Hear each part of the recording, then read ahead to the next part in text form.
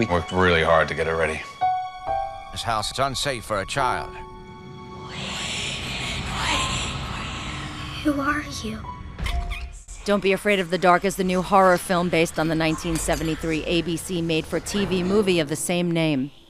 A young girl played by Bailey Madison is sent to live with her dad, played by Guy Pearce, and her dad's girlfriend, played by Katie Holmes. She soon discovers that there are terrifying creatures that live amongst them that want to claim her as their own. Katie Holmes, notorious for being extremely choosy about what roles she takes, talks about why she decided to do the film. It's been very exciting to work with Guillermo del Toro. It's been very exciting to work with Troy Nixie on his first project. And this character, Kim, who I play, is important to me because she goes on this journey where she really becomes a mother.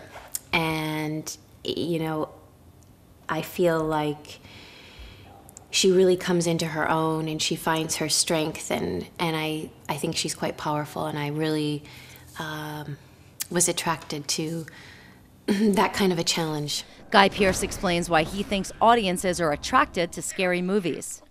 I think the idea of feeling fear, experiencing fear and knowing that you're actually going to be okay, is quite a visceral and remarkable thing to sort of go through. And obviously a film is a wonderful way to experience it, because you'll walk out at the end of the 2 hours and you won't be, killed by, Freddy Krueger or whatever it happens to be. The film was initially supposed to be released last January, but because of the sale of the studio Miramax to Disney, the movie was shelved until the contracts were finalized. Don't Be Afraid of the Dark is set for release on August 26, 2011. Don't tell me you believe this.